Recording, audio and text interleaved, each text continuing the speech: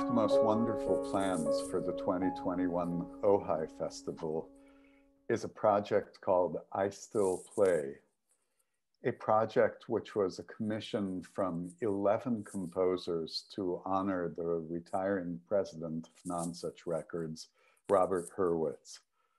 Bob, over his extraordinary career, which continues, has brought together some of the most imaginative musicians in the world to create some of the greatest records made in the last 30 years.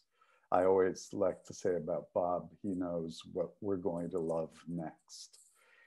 And to honor Bob, Nonesuch asked these composers who are all so close to him and who are so generously represented by Nonesuch, each to write a very personal private piece for Bob, who is a serious devoted pianist in his private life, who begins each day by playing the piano. So to honor this project and our plans at Ojai, we asked three of the central people in the project just to gather and have a conversation among friends. First, of course, Bob Hurwitz himself, but also composer and pianist Timo Andres, who will be playing it at Ojai, and the wondrous and just heavenly composer-performer Laurie Anderson. And so we invite you to join us now for a part of this conversation among friends. Hi, Bob. Hi, Laurie. Hi, Timo. Hi, Bob. Good to see you both. Hey, we're talking about I Still Play. That's a nice thing to talk about for me. I think I Still Play is something that you say. I think that's a Bob quote. That I think it is, although as I'm sure all of us know, we say many things that we never think we're going to hear again once we say much less as the title of a record. Much less. But, you know, John is very clever with his titles. He's always been. And so, and I'm sure at some point I must have said something like that. And when I decided that I was going to quit my day job of going into the office every day at Nonesuch, David Byther, who is a long-time colleague and close friend, decided against my wishes that he wanted to create some kind of event that would mark the occasion. And so he did a very wise thing, and he gave John Adams a call and a few other people. But his first call was, I think one of his first calls was to John. And John made the suggestion that Bob's always looking for new things to play on the piano. And why don't all of his Nonesuch friends write piano pieces for him that he could actually play? And so I guess, I don't know if David reached out to you, Laurie, or David reached out to you, Timo, but 11 people, there were actually 13 people who were asked, and 2 people had to withdraw, but somehow, miraculously, these 11 beautiful piano pieces were written. This is the greatest gift I've ever received in my life. This is really something that it's, even as I'm talking about it now, 4 years after the fact, it's kind of hard that Timo Andres and Laurie Anderson and John Adams and Philip Glass and Steve Reich and Donica Dennehy and Randy Newman and Nico Muley and all these great musicians wrote a piece that I can play because I still play. I will say one other thing, and that is, as someone who's played the piano since I was 7 or 8 years old, and never to a degree where I ever thought it would be a career, but something that has always given me immense pleasure. One of the things I missed, one of the things, first of all, I'm grateful for, is that many of the great composers of the last centuries, starting with certainly Bach above all, wrote pieces, and you could say that about Mozart and Beethoven and Schubert and all the way up through Ravel and Debussy, all wrote pieces that some of them were concert pieces meant for highly skilled virtuosos, and other pieces that someone who took a little time and effort and initiative could actually play on the piano. And and certainly there are some very good pieces written in the 20th century and the beginning of the 21st century, but there's a paucity of that by comparison. And I think that one of the great things about having, for example, pieces by the two of you or these other composers that that do not ask for someone who has a very high level technique to play is an incredible gift for all pianists. Because, and as I know, just having heard your performances, there are also pieces with real challenges that actually can be played in public. They're not, you wrote a beautiful note about, I Still Play, about the private quality of it, but it's also, they're pieces, and for me, one of the great parts of that gift is that each of these pieces were a kind of direct lesson from the person who wrote it. I think after I learned how to play each of these pieces, I understood them as people a little bit more, and I understood them as composers and how it fit into all the other things that they did, that it was not just something to play, but it's something to learn from. And that's also part of this, the wondrous nature of this gift.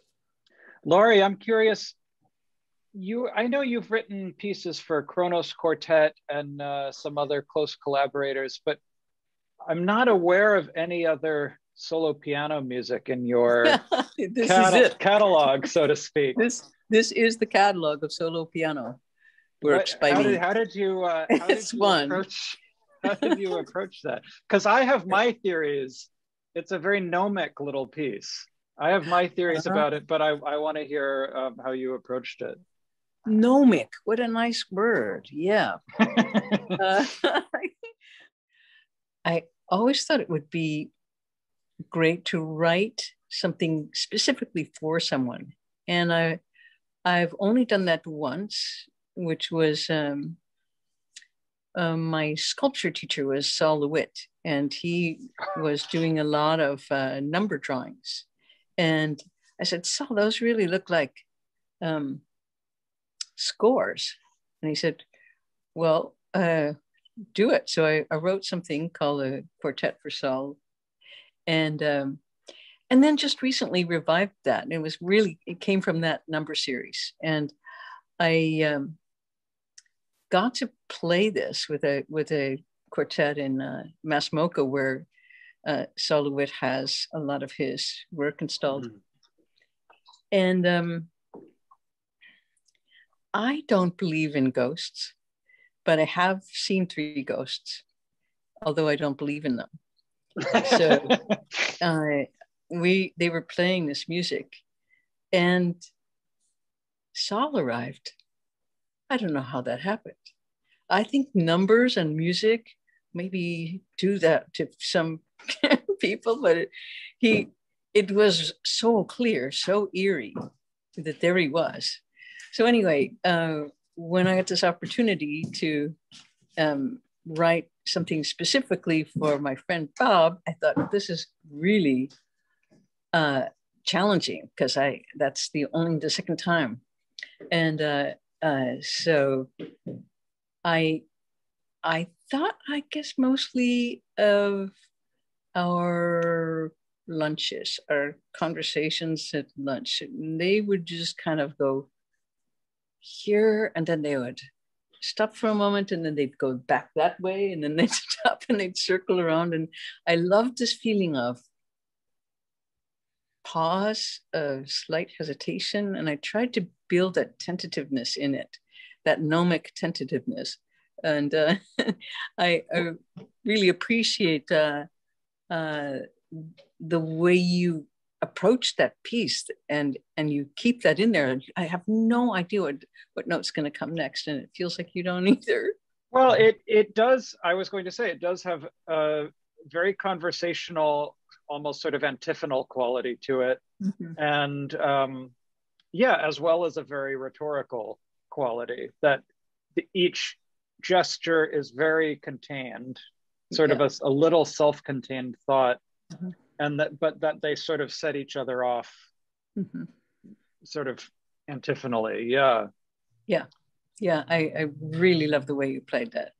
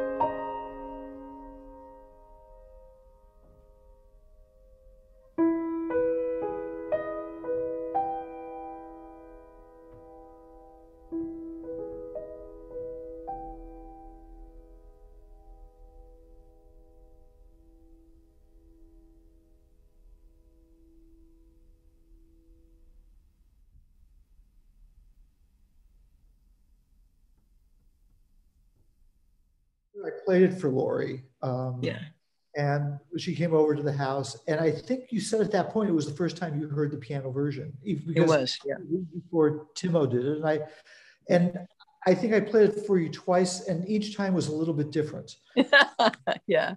If I sat down today and played it, it would still be a little bit different. That's good. It's a piece that allows you, each time you look at it, there's a space to kind of determine the length of the notes and the chords in that piece, and so there was a certain delight that I felt just learning it, and I was so moved to be able to play it for you.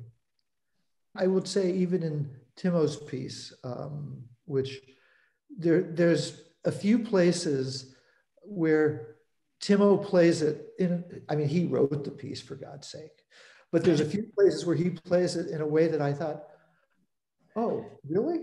I would call it the wound dresser section, which is sort of the end of the third page.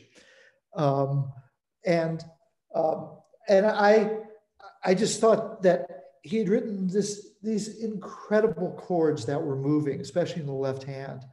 And I just thought, this shouldn't be played too fast. And you should be able to sit on these chords a little bit, because they're so deeply emotional at that point.